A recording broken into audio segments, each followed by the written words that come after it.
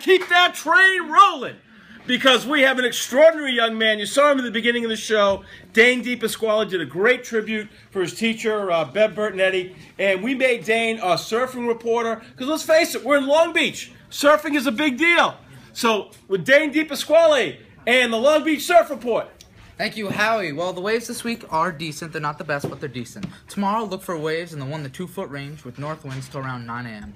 Sadly, Tuesday, Wednesday, and Thursday are going to bring no surf they're going to be around the ankle high, so it's going to be flat, looking like a lake. Friday, we have east-southeast wind swell. The waves will pick up through the day with north winds, and the waves will be in the waist to chest high area.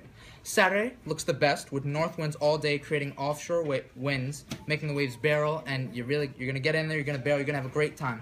Expect the height to be in the 2 to 5 foot range, and make sure you go out on Saturday. Sadly, I'm not going to be here. I'm going to be in Florida, but I'll be surfing down in Florida, and you guys should be surfing here too. So thank you, Howie. And when are you going away? Next weekend.